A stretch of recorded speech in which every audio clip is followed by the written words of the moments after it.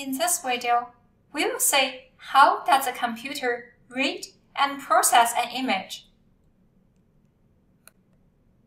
Suppose we want to find a long sleeve shirt for men with a Cookie Monster on it. It might be easy for a program to find a long sleeve shirt for men, but how do we know that there is a Cookie Monster on it? What if someone never seen a Cookie Monster before? How do we enable them to learn it? Well, a simple solution is to show him or her a lot of Cookie Monster images, and gradually he or her will recognize it. Similarly, we can show an algorithm with a lot of images of Cookie Monster and tell the algorithm if there are two white eyes and one big mouth on some pixel of a given image, then it might be a Cookie Monster. But then, how does a computer recognize those features? Let's first look into how a computer reads an image.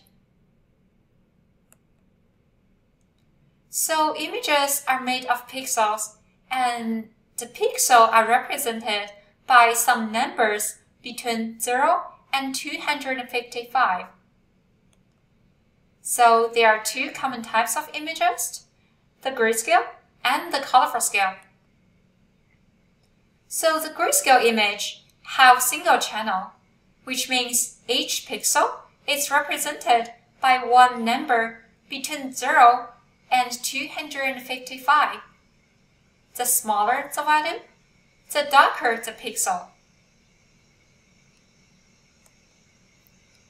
Well, on the other hand, the color image has three channels, red, green, and blue, which we usually refer as RGB images. And in this kind of image, each pixel is coded by three numbers to represent each channel's value, and these values are still between 0 and 255. So here is a toy example of a grayscale image with size n by m. We can extract each pixel's value by its row index, m, and its column index, n.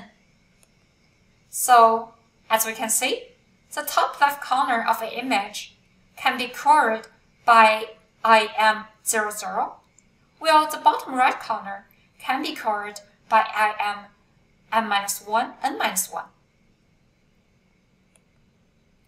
And here is a way of how the computer reads the color image. It first splits the given image to three channels, red, green, and blue, and then it reads it as a 3D matrix with shape of n by m by 3. To color a value of this matrix, we need three indexes. The m, which rows of the pixel is at, the n, which column the pixel is at, and the c, which channel of the RGB it is in.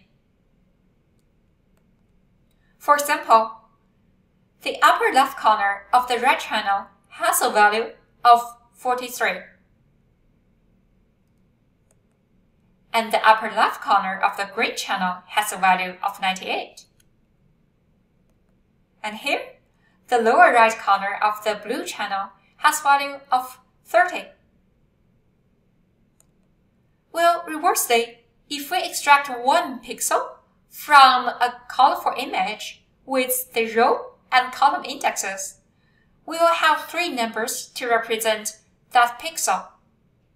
And those three numbers will be the value for each red, green, and blue channel.